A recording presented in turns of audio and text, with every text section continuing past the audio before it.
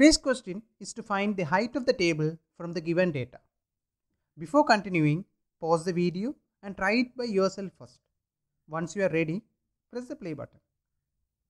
Let's do it. From the left image, we can create an equation using height. Height of the table minus height of the tortoise plus height of cat. This is given as 170. So it equals 170. From the second image, height of the table plus height of the tortoise minus height of the cat is equal to 130. We found two equations. When we add both the equations, we will get 2 times height of the table is equal to 300. So height of the table equals 150.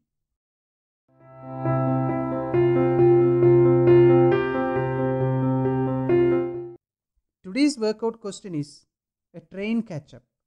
If I walk at 3 km per hour, I will miss the train by 2 minutes. If, however, I walk at 4 km per hour, I reach the station 2 minutes before the arrival.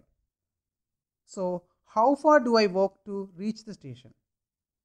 Try this question and type your answer in the comment section.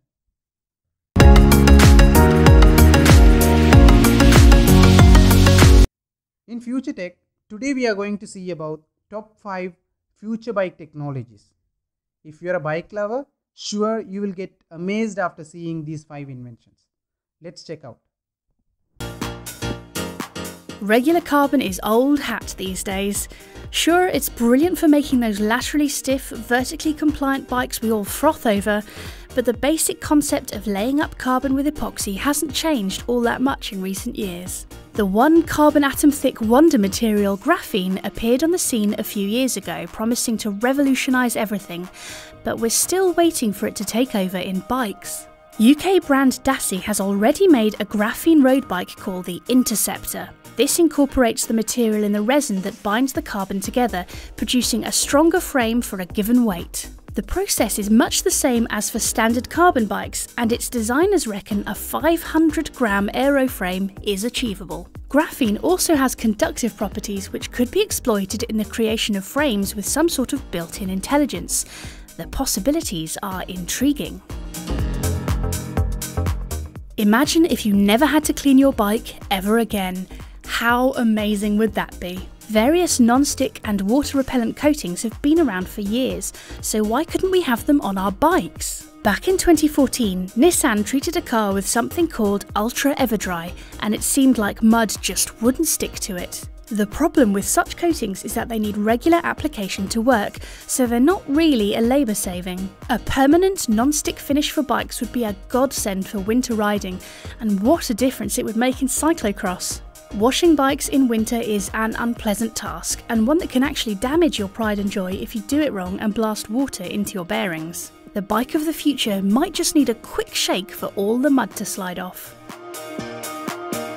We've already got wireless gear shifting on the road, and it will certainly appear on mountain bikes soon enough, but what about the rest of your bike's components?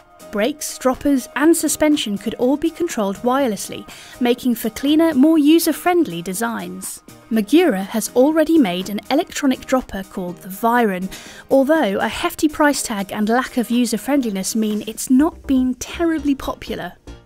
Imagine if you never had to route another cable through a frame, and if swapping your dropper post between bikes were as simple as undoing a single bolt and yanking it out. More wireless kit would mean keeping extra batteries charged, but if it simplifies frame design, drops weight and makes maintenance easier, then we reckon the trade-off might well be worth it. Convincing riders to use wireless brakes might be a little tricky, however.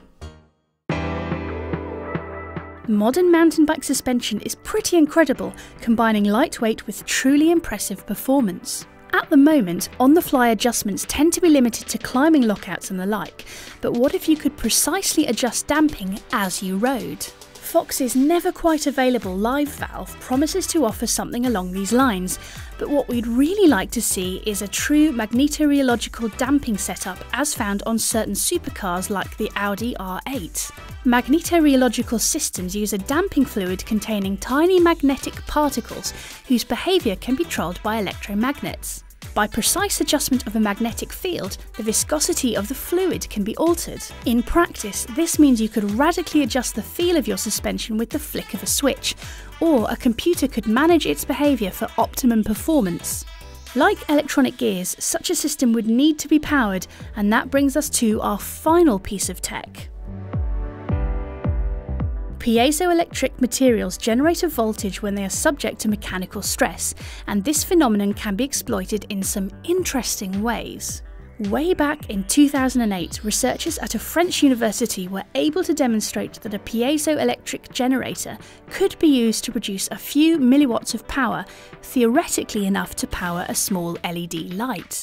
We'd love to see such a system employed to keep Di2 batteries topped up, or to power your Garmin on a bikepacking expedition.